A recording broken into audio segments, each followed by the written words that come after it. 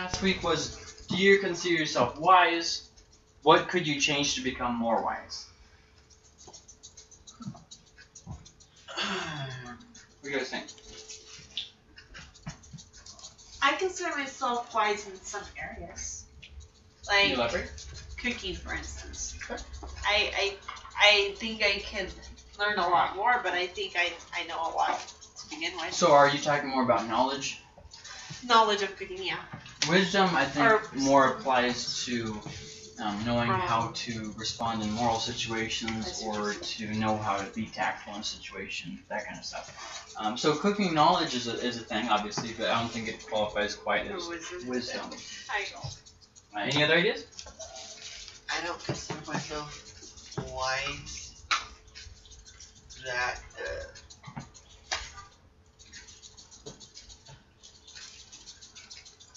there's things that I'm always learning new stuff every day. Okay. There's just no way to. Right, but does that make you not wise though? Couldn't you still be wise and learn? Yeah. You can, but I just never really thought, to myself that I'm, wise. So that I don't get a headstrong, okay. And be prideful. I gotcha. Any other ideas? What do you think? Do you consider yourself wise?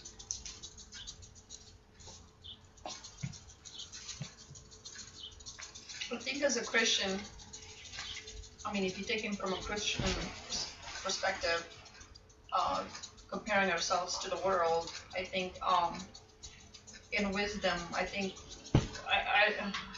we're more wise because we're relying on God's wisdom. And what I do to change more, I think as time goes by, you grow more in wisdom. You know, it's not like an overnight thing. Okay. Did you have any ideas? No? Did anybody want coffee? I'm good, thank you. Okay. Right. So, what could you change to become more wise then?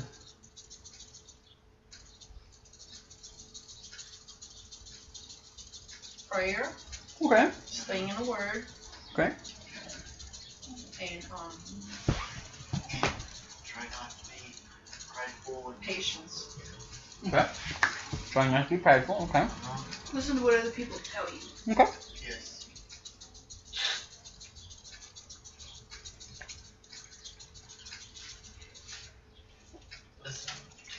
Listen from your elders. Okay. Or listen and watch. Okay. Anything else?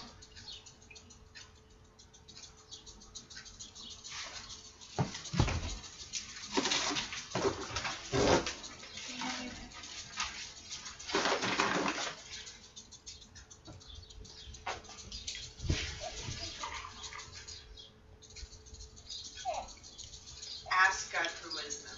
Very good. Anything else? And be able to and teach others what you know. Okay. Like next generation. Okay. How do you think this relates to what Paul said about the wisdom of the world and the foolishness of God versus the wisdom of the world? How do you think that relates? Or do you not know what I'm talking about? You know what I'm talking about? Yeah. Okay. Yeah. Well, Paul writes, and he says that to the world, our salvation in Christ is foolishness. And then he says it seems to contradict the world's wisdom. So what do you think that has to do with what we're talking about here?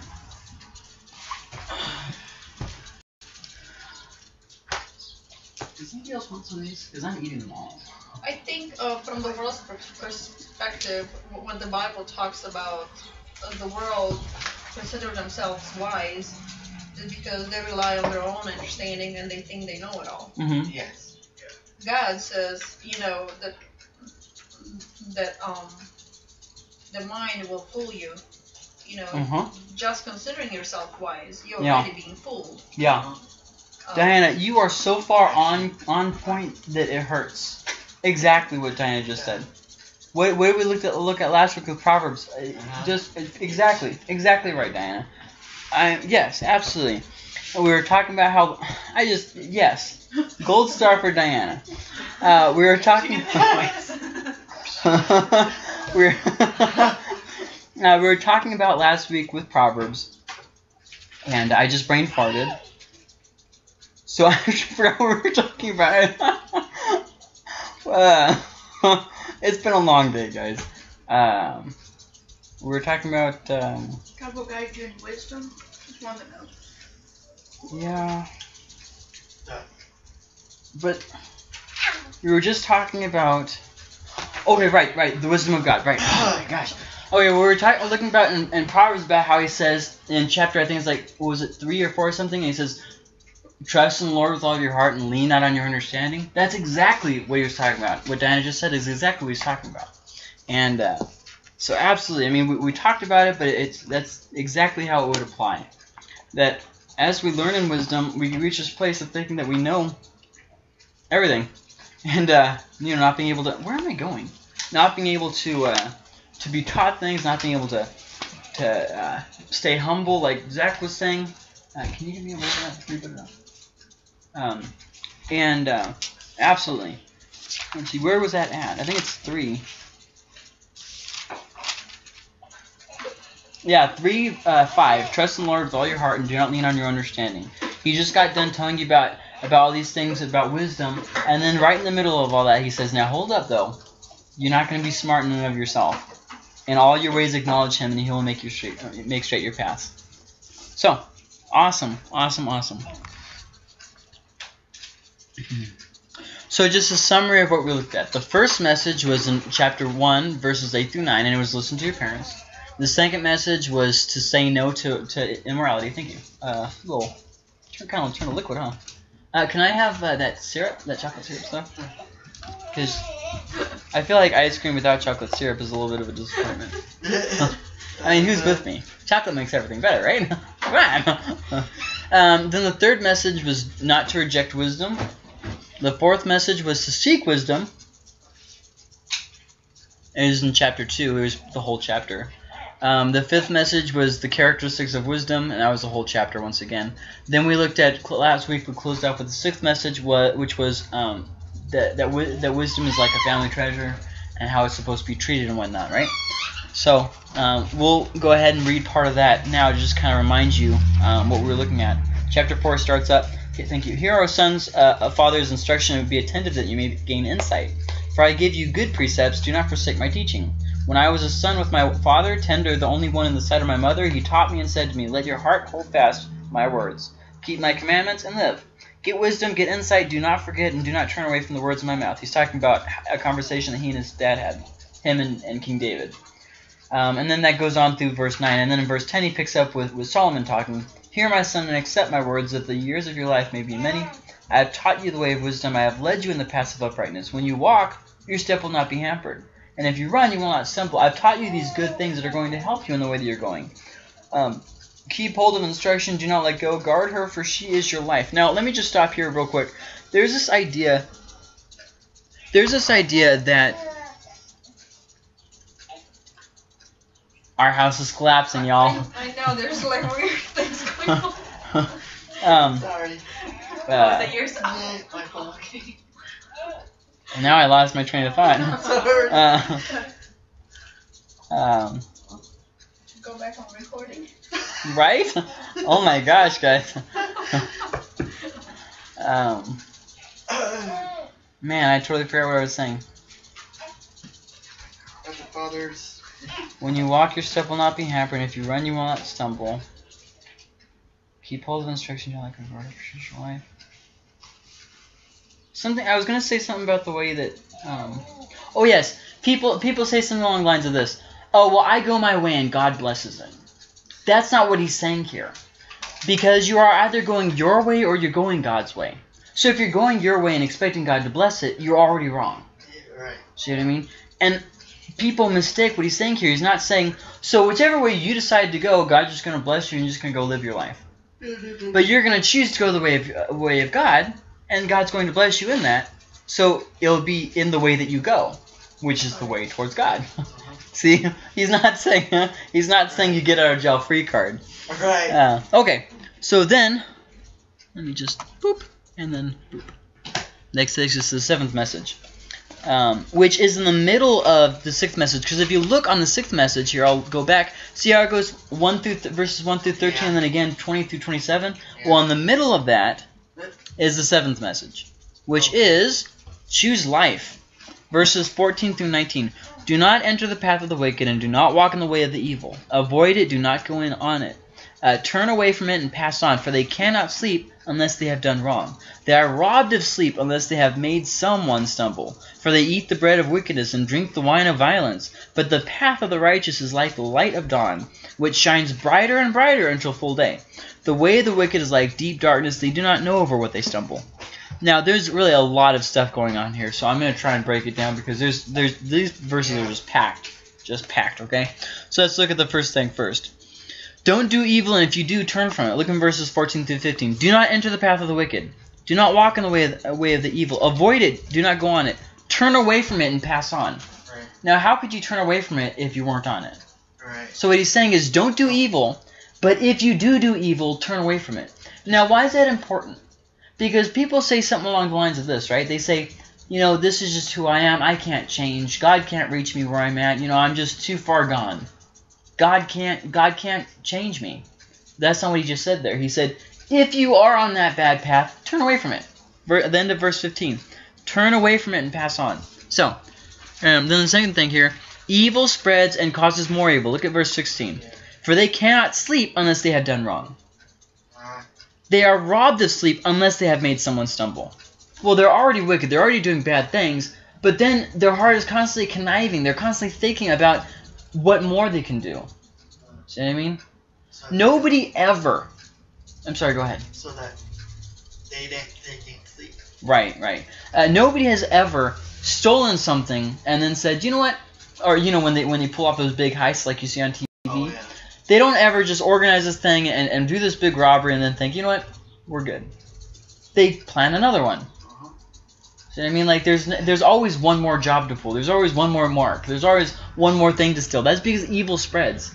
The more you give yourself up to the lust and the passions of the flesh, the more you're not going to have to give yourself up to the lust and the passions of the flesh. It's a consuming thing. If you, for instance, give yourself over to adultery, you're going to keep on cheating. If you give yourself over to stealing, you're going to keep on stealing. If you give yourself over to pride, you're going to keep being... See what I mean? Yeah. It's like Pastor says it like this, and I think he just said it last week or the week before. The same pride that gets us into a problem keeps us in the problem. Well, why is that? Because what he just said here. Yeah. See, we get prideful and we say, oh, I'm not going to go apologize. And then, even if we realize that we're wrong, we're not going to go back and apologize. Even though our attitude has changed and we're not mad about it anymore, our pride is keeping us from repenting. See what I mean? The same sin that gets us into something is the same sin that holds us there. So, evil spreads and always causes more evil. Evil is bind... And you know the thing about this is, it's very important to note, because Hollywood spins it differently. Oh, yeah. Oh, you can do something wrong and still be a good person. No, you can't. As you seek after the lust of the flesh, you change. You just change. And then evil is binding, blinding, and consuming. Look at verses 17 and 19. For they eat the bread of wickedness and drink the wine of violence. What is the thing that keeps them alive? What is their food? Bread of wickedness. Wickedness is what they feast on. It's an all-consuming thing. It's binding to them, and it's blinding because they can't see that they're so dependent on it.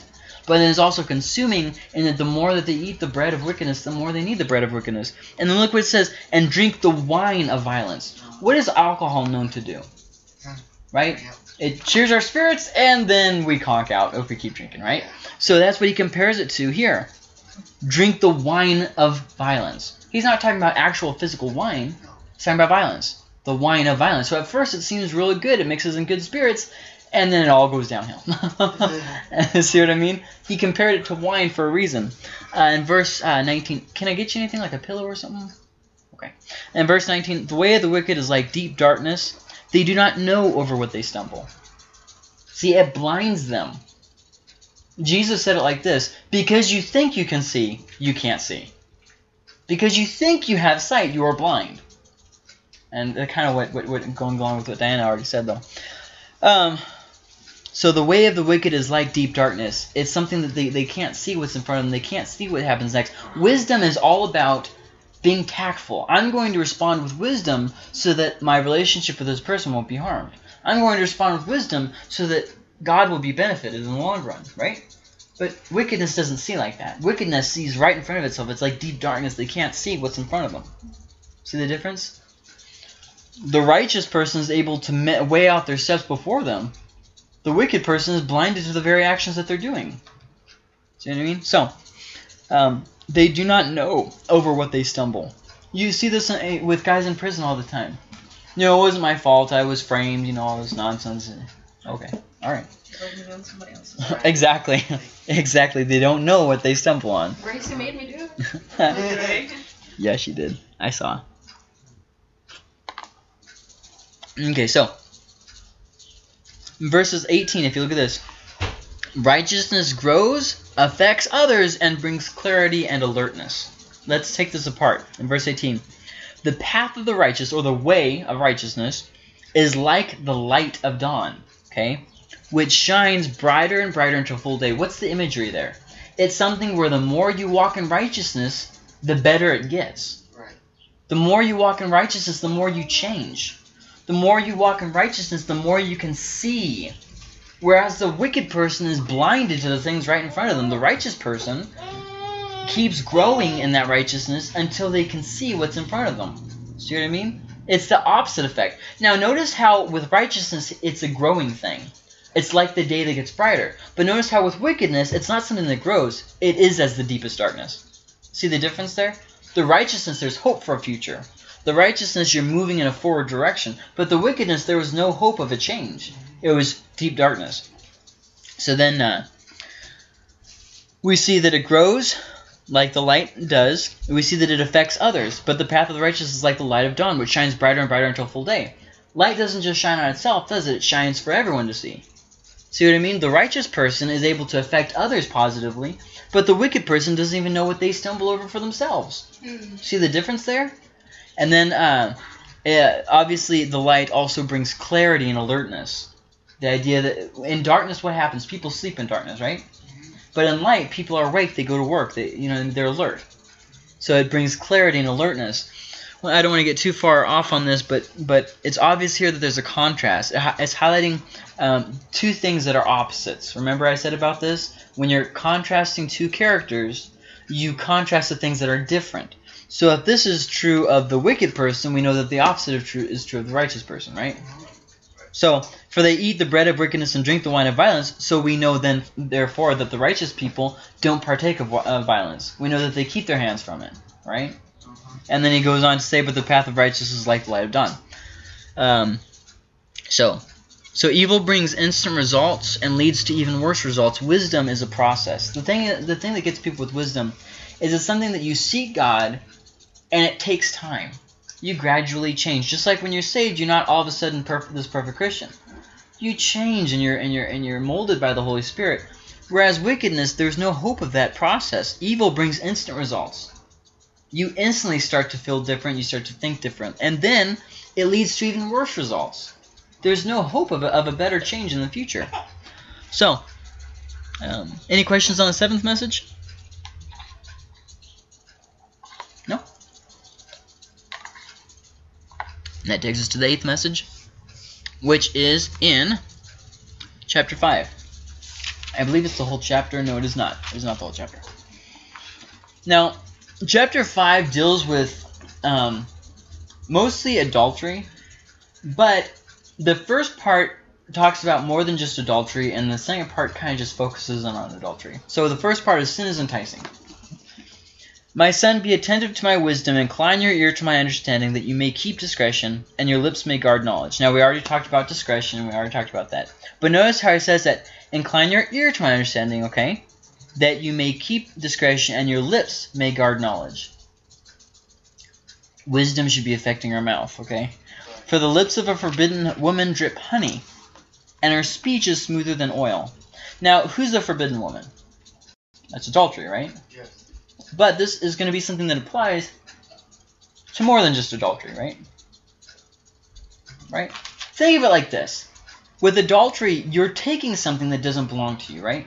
Because your spouse has said, I am yours. And then you go and say, I want this one. Zach, you're not a girl, and Nicole, you're not married, so I'm going to use Diana as my example. Gracie is my wife, right? She has bound herself to me. Diana is Joe's wife. She has bound herself to Joe. So then adultery is saying, me want Cookie. See what I'm saying? Yeah. Taking something that isn't yours. See what I mean? And so the principle of adultery stretches past just adultery, doesn't it? It goes into other areas like cheating in general. Cheating on the taxes. It's tax season, guys. Yeah. And cheating on, your tithes or whatever. You're cheating. Okay, it's the same kind of idea. And in this, yes, the forbidden woman is adultery, but also it goes to sin more broadly too. For the lips of a forbidden woman drip honey, and her speech is smoother than oil. But at the end she is bitter as wormwood, sharp as a two-edged sword. Her feet go down to death. Her steps follow the path to Sheol. She does not ponder the path to life. Her ways to wander, and she does not know it. Her ways wander, and she does not know it. Now, let me just stop here real quick and just say this. There is no such thing as I was overcome and couldn't control myself. You can always say no. Okay? That's what the Bible actually says. There's never going to be a situation when you're in temptation that it is physically impossible for you to say no. The Bible does not say that we won't get more than we can handle. It says with temptation, there will never be the situation where you are forced to sin. Right. You will always have the choice of whether or not to sin. Okay? And adultery is the exact same way. It just happened. No, you chose to do it. That's as lame as somebody claiming that they raped somebody because the other person was asking for it. No, you wanted it and so you took it. Like, it's not something that we need to be excusing here. Verse 7. And now, O sons, listen to me and do not depart from the words of my mouth. Keep your way far from her. Do not go near the door to her house, lest you give your honor to others and your years to the merciless, lest strangers take their fill of your strength, and your labors go to the house of a foreigner. And at the end of your life you groan when your flesh and body are consumed, and you say, how I hated discipline, and my heart despised reproof. I did not listen to the voice of my teachers or incline my ear to instructors. I am at the brink of utter ruin in the assembled congregation. And that's the whole 8th message. So let's look at it in parts. The first off is that sin gives immediate pleasure. There's this idea a lot of times in Christianity that sin is not fun. Sin is very fun. Look at what he says here. My son, be attentive to wisdom, incline your ear to my understanding. I'm telling you these things so that you can withhold from these things. Now, if you had to withhold from wickedness, let me say it differently. If it was easy to withhold your path from wickedness, what would be the point of wisdom? Right. So obviously, in his warning here, there's the understanding that it's going to get you, right? Think of that song, gonna get you one way or another. And then in verse 3, for the lips of a forbidden woman drip honey. Honey is sweet, right? Something that you want another bite, right? And her speech is smoother than oil. You ever got oil on your hands and it's real slick? Yeah. Real slick. It traps you and you don't even realize because you get caught up in it. What happens when you're in an intimate moment with a person that you know you shouldn't be progressing with? You just overcome with these feelings. You get all sweaty, right? It's like you can't think straight, right? Exactly what he just said here. Oh no, I haven't been there. And her speech is smoother than oil. Smoother than oil. So, sin gives immediate pleasure. That's the first thing. Then it goes down to verses 5 that sin gives lasting pain, though. It immediately goes from the immediate pleasure to the lasting pain. But in the end, she is bitter as wormwood, sharp as a two-edged sword. So let's break things down here. First, she is bitter as wormwood. So that's I don't remember exactly what it is. It's a you know, I looked it up too, and I actually forgot. I believe wormwood is an herb. It has a very sour taste, but I don't remember. I can look it up if you guys want, or I can. I think it actually, my Bible has a definition of revelation. Okay, yeah, do that. Oh wait, because that's gonna bother me if I don't say something about it. I think my Bible says gal. Says what? Bitter as gal. Gall. What translation do you have?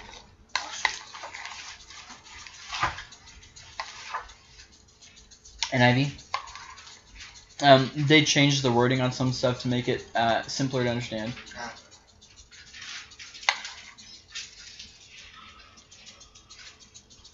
Okay, maybe not. No? Mm-mm. Grace, where's your iPhone? It's dead. Oh, right. What are you looking for? A wormwood? Oh. Is it locked? No.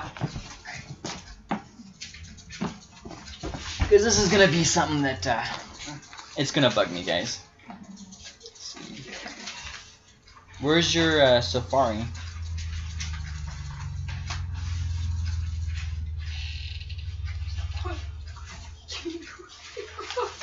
Oh, there it is, Google. I gotcha.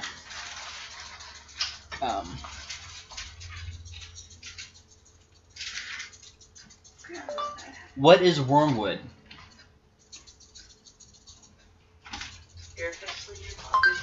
Wormwood, a woody shrub with a bitter and aromatic taste, used especially formerly as an ingredient of vermouth and absinthe and in medicine. Okay, did you guys get that? What is it? A woody shrub with a bitter aromatic taste, used especially formerly as an ingredient of vermouth and absinthe and in medicine. Huh. So, here's that. Awesome. So, it's, obviously has that bitter taste, but then the same thing that he compares it to sharp as a two-edged sword. Now, the difference between a two-edged sword and another sword is that a two-edged sword is used for piercing, stabbing, okay? We talked about this when we looked at Hebrews, remember? Sharp as a double-edged sword, remember? I had thought it's like you can go this way or this way. Oh, I get you. That would be a one-sided sword because you're swinging at something. But a double-edged sword is made for the purpose of piercing something, stabbing something Like through. okay. Yeah. So, where was? Oh, right here. So it's the point of like you with your gallbladder, a stabbing pain, something that really gets up in there. So sin gives lasting pain, and look in verse 5. Her feet go down to death. So now we're talking about like the end of your life. Like this is something that's dramatic here. Her steps follow the path to Sheol. It leads that way, follows the path to Sheol. Okay? So sin changes the way you think and what you want. Look in verse 6. She does not ponder the path of life. Her ways wander and she does not know it. She's affected by the way that she's walking and the way she's thinking, and she's unaware, she's oblivious. See, so that's really the main point of that verse. Sin changes the way you think and what you want. It changes your passions. So the best way to avoid it is to stay far away. Foolish to think you're strong enough to not stay away. It's okay, I can overcome this. Ha ha ha. Look what it says here. And now, O sons, listen to me and do not depart from the words of my mouth. Keep your way far from her. It doesn't say become strong enough to be able to dwell next to her without being affected. It says do not keep your way far from her and do not go near the door of her house. And whenever you guys are done with that, tell me and I'll go to the next one.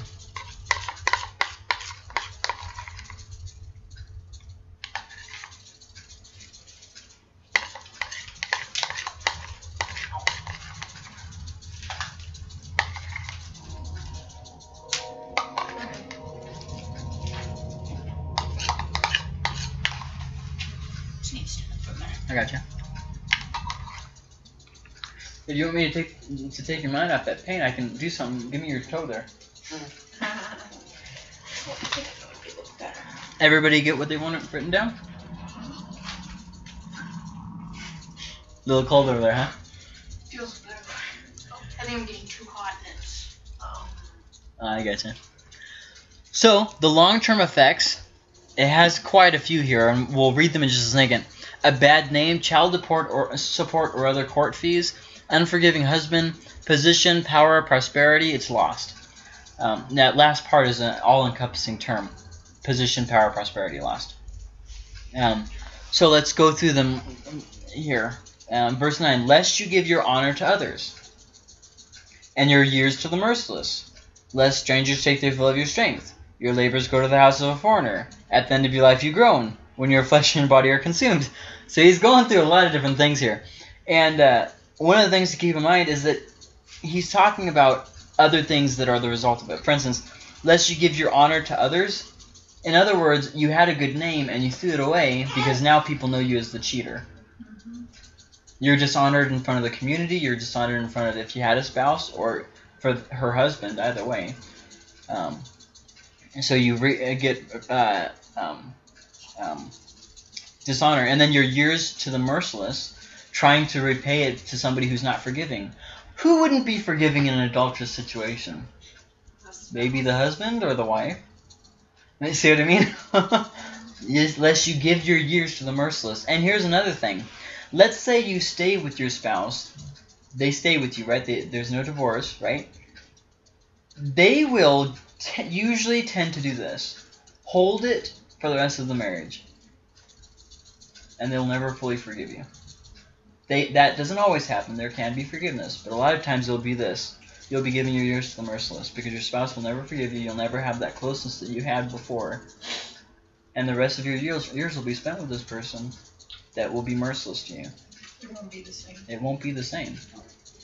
So there's really a lot of different things he's saying. He's talking here in generalities. So it's hard to give specific instances to everything. Another specific thing is if you're taken to court and you have to do something like pay child support or something like that, that's an ongoing payment where a chunk of your earnings is just going away. And the thing with child support is there's nothing that's preventing that money from going to the child. The guardian uses it as they see fit. In other words, they could literally be using that money to buy drugs.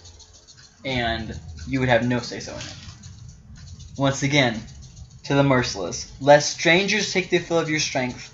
This would be the person who you wronged their spouse or other people in the situation. For instance, let's say I kill somebody, and then the rest of the family who I don't even know is now seeking vengeance on me, and because of them, I have to spend the rest of my life in prison. I mean, years to the merciless. Lest strangers take their fill of your strength, and your labors go to the house of a foreigner. Now what he means by that is, like for instance, what I said with the child support, where you have an ongoing payment, financial thing that comes from you to this other person's house, your labors are going to a foreigner. So here it says there, your labors go to the house of a foreigner. You work, you get paid, and then that money goes to somebody else. Yeah. And at the end of your life you groan when your flesh and body are consumed. So this is a lasting thing. And then he says there at the end, when your flesh and body are consumed. In other words, you're done. You're just exhausted. So what we see there in a lot of different ways is it talked about your position being lost, your prosperity being lost, and your power being lost, right? In summation of everything that you were just talking about. So then that takes us to there in verse 11, also in the same thing before I move to verse 12. At the end of your life you groan when your flesh and body are consumed. Wisdom is wise past feelings. Lust is hungry. See what I mean? Wise says, it doesn't matter what I feel. These are the facts. Right? Like, to be wise in God is to know I can feel like I'm just, that everybody hates me. I can feel that I'm not, that God's ignoring me. I can feel all these things. I'm a bad Christian. I have doubts, all these different things. But wisdom says it doesn't matter what I feel. I know who God is, and I know that I stand by Christ's righteousness and not my own. See what I mean? Whereas lust is always hungry. It only pays attention to the feelings of the flesh. See what I mean? So what do we have? I'll give you a perfect example. We live in a society where if a guy feels like a woman, he can get a sex change, which doesn't actually change his sex. It just mutilates his genitals. That's it. In his DNA, he's still a man. Scientifically, he's still a man. Physically, he's still a man. In his brain, he's still a man. In his soul, he is still a man. The only thing that has changed is the doctor has mutilated his genitals to look like the opposite sex's genitals. Yeah. That's not changing your sex. That's changing your appearance. See what I mean? That's a big difference there. And then we live in a culture that condones that. Well, he felt like a woman, so he became a woman. No, he felt like a woman, so he mutilated his body. And they're justifying this because why? Lust is hungry. But wisdom is wise past feelings. Does that make sense? Kind of? Yeah. Yes. So, and make no doubt about it. I mean, be assured, there will be times in your life when you genuinely want to do something with your whole heart. But just because you genuinely want to do it doesn't mean that it's wise to do it. So all these things could have been avoided. That's why in verse 11 he says, at the end of your life you've grown. You know, you're talking about guilt here. And then in verse 12 he talks about this. You say, how I hated discipline, and my heart despised reproof. I did not listen to the voice of my teachers or incline my ear to instructors. In other words, what he's saying is, all these things that has resulted in my foolishness could have been prevented had I simply given my ear to wisdom. See what I mean? And what were the sources of wisdom that he mentioned?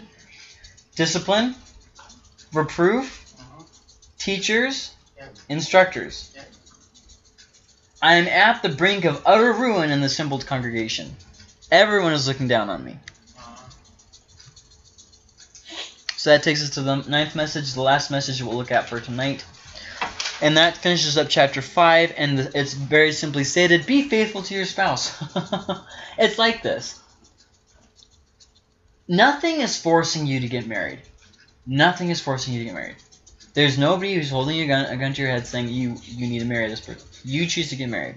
So with that being said, be faithful to your spouse. You made the commitment to them. Be faithful to it. Well, I'm a different person. I've changed. They've changed. You made a commitment. That's like saying, but you don't understand. I bought this house 15 years ago. I don't want to pay the next 15 years on it because I don't want the house after all. You took out the loan on the house. You have to pay that. You had to pay that. See what I mean? It's kind of the same kind of a principle. When you make a commitment to your spouse, you made the commitment to your spouse. People do change, absolutely. But don't make a commitment if you don't want to stick to the commitment. I mean, it's that simple. Besides that, if you're willing to abandon your spouse because they're going through something, that's not really making a commitment. If you guys have ever seen the movie Fireproof, he says this comment, you don't leave your partner in a fire. You don't leave your partner in a fire. So it's kind of the same thing.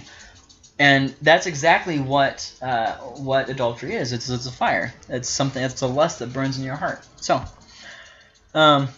satisfy your passion in your spouse. He never once says, in all of this, he never once says that your passion is wrong. He never says that. But look what he says to do with that passion. Drink water from your own cistern. That would be basically, you could say it differently. Have sex with your own spouse. Flowing water from your own well.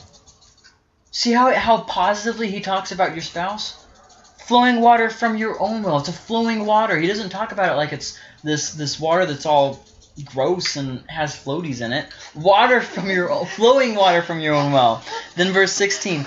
Should your springs be scattered abroad, streams of water in the streets? See, he turned the corner. He's talking about, hey, you don't cheat on your spouse. But then what is he using as an example? He uses, what if your spouse did that?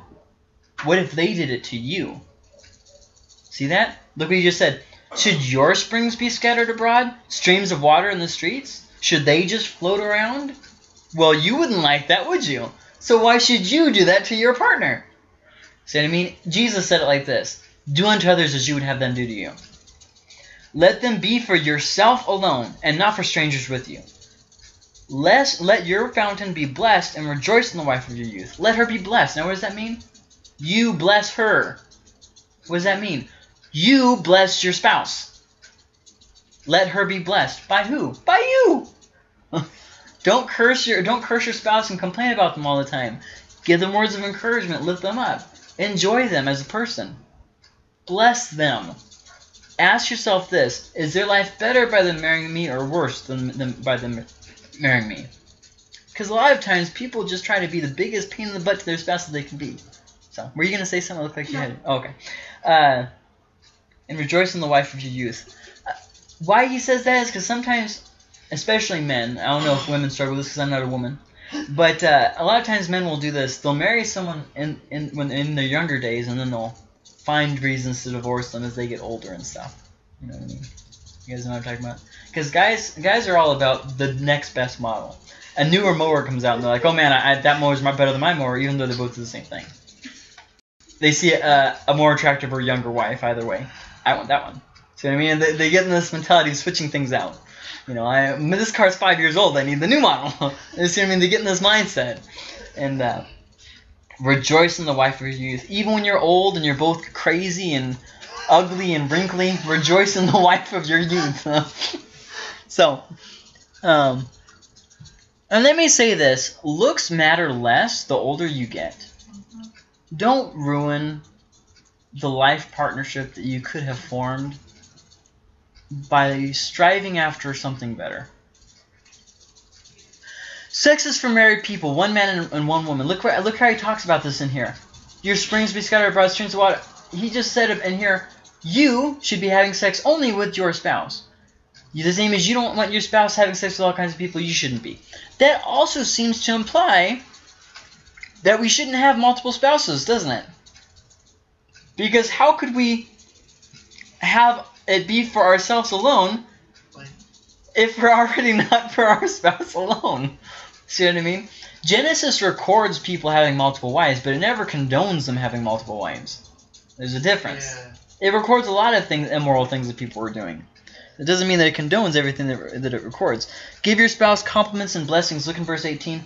Let your fountain be blessed and rejoice in the wife of your youth. If you're rejoicing, that's something that they're going to be able to see, right?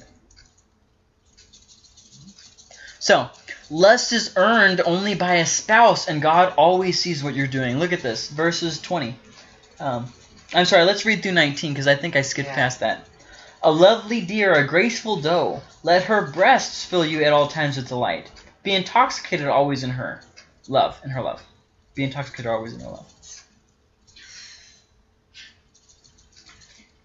And I think I already said everything there that it's saying, so I don't really want to belabor a point. Verse 20 then. Why should you be intoxicated, my son, with a forbidden woman, and embrace the bosom of an adulteress? Why should you cheat on your wife? Or husband? Either or. Why should you do this thing? With a forbidden woman and embrace the bosom of an adulteress. For a man's ways are before the eyes of the Lord, and he ponders all his past. So not only should you not do it because you wouldn't want them to do it to you, not only should you not do it because there's really no logical reason to do it. Right. If you're going to do that, you might as well just divorce them and get it over with. There's no reason to drag them through the mud for something when you had no intention of staying faithful. And if you had no intention to stay faithful, don't marry them in the first place. Yeah. It's really a simple conclusion here. So, but even if all that, but then there's also this last reason that he throws in there, just in case none of those reasons were good enough for you. A man's ways are before the eyes of the Lord, and he ponders all his past. God ponders all of your past. That's a scary thought. Yeah. That means you can't possibly excuse your adultery. And then Peter talks about this later when he says that God will not answer your prayers if you mistreat your spouse. Exactly what he's saying here, just elaborates on a different area that it applies on. And then, okay, so I said verse 20 and 21. Okay, so then sin causes physical and spiritual, immediate and long-term results. So it just all around screws you. Look at verse 22. The iniquities of the wicked ensnare him. The bad thing that he's doing, it ensnares him, and he is held fast to the cords of his sin. He dies for lack of discipline, and because of his great folly, he is led astray. So we see here physical and spiritual effects. We see immediate and long-term results. It is all around a destructive thing, not to let it in you. And that finishes up chapter 5. But just listen to what he says there. The iniquities of the wicked ensnare him.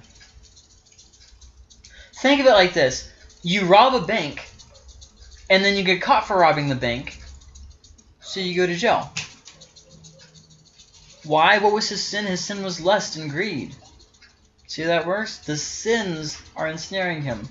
The very thing that he's giving himself over to has taken its toll. So, and it obviously results in death. There will always be someone else out there that revs your engine, move on. I just had that little note written to the side. There's always going to be someone out there that revs your engine. Always going to happen, especially after you've been married for about 10 or 15 years. But move on. You don't have to say, okay, this next person revs my engine, so farewell, see ya. Well, that's just because there's someone new. It doesn't mean that there's someone better. In fact, if you learn anything from this, what he says here is compare. Always compare. You're looking at the good sides of your sin, of the blessings that it's going to give you. Be realistic here. These are the effects that's going to come out of that. This is what you're going to lose. This is how it's going to negatively affect you. Compare and be honest. Oh, well, if I get with them, I'll be happy. No, you won't. You won't be happy at all. You'll lose your partner. Your name will go down in reproach. You have all these problems. You'll have court cases. You'll have this and that and the other thing. I mean, there's so many. There's so many things where even if you didn't love your spouse, which let's hope you do, even if you didn't, there's ample reason to not cheat on them just because there's so many reasons. So, anyways, any questions on that? You're staring at me very intently. You all right? Yeah. Any questions? Okay. Yams next week is canceled because of the revival services. We will resume the first Tuesday of what are we in? We're in April? Yes. Wow. Wow. So I guess that would be May, I guess. Wow.